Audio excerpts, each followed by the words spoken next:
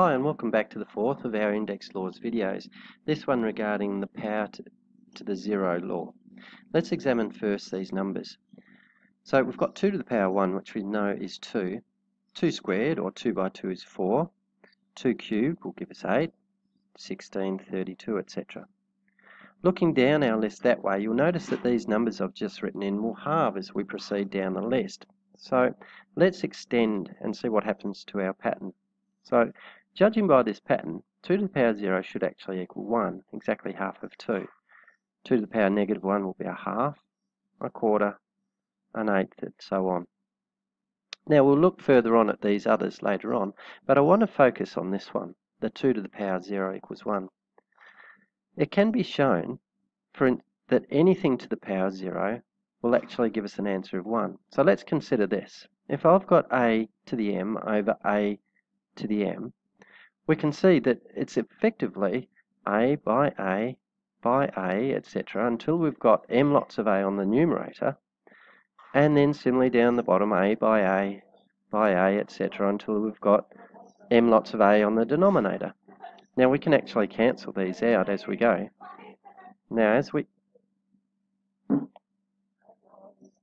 And in the end, you'll notice we've cancelled everything out, leaving effectively 1 in the numerator, 1 in the denominator, and an answer of 1. Okay.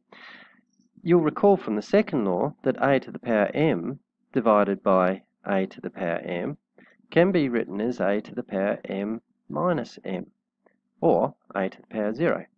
Now clearly these two things are the same, so it follows, therefore, that a to the 0, or any base to the power 0, will give us an answer of 1.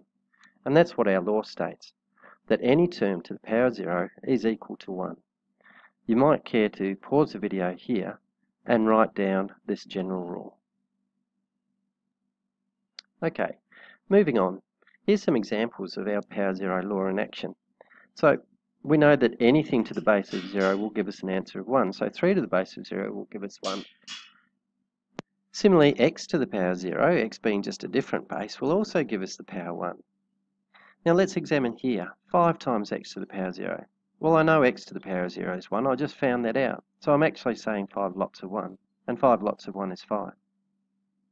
In this case, we've got an example of the third law. We know that we can multiply the 7 and the 0. When we've got one power raised to another power, we just multiply the 2. So we've got a to the power 0, and as we know, that's going to equal 1 as well.